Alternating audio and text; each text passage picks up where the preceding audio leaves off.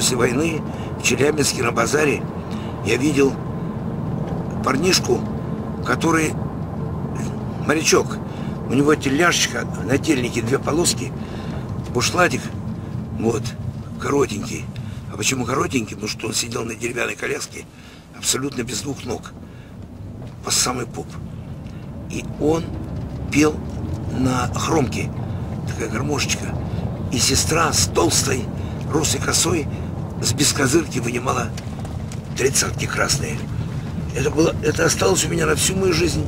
И пел он, ребята, песню. Сейчас вы услышите. На знакомый мотив, но слова очень жалостная песня. Итак, я хотел бы для вас, ребята, для тех, с кем я сегодня здесь общаюсь, для этого стоило перелететь океан.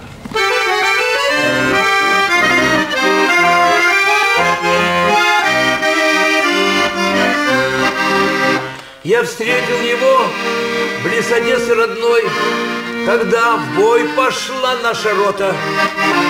Он шел впереди с автоматом в руках, моряк Черноморского флота. Он шел впереди и пример всем давал. Он был урожденец Ордынки, а ветер его лихокудри трепал, и ленты его без козырки.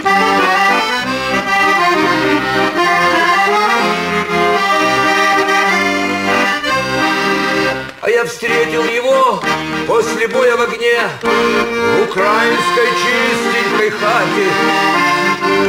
Лежал он на докторском белом столе в кровавом матросском бушлате.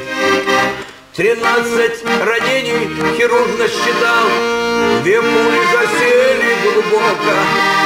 В бреду наш отважный моряк напевал, раскинулось море широкое. Ах, доктор родной, если будешь в Москве, зайди ко мне в дом на Ордынку. Жене передай мой горячий привет, а сыну отдай без козырку.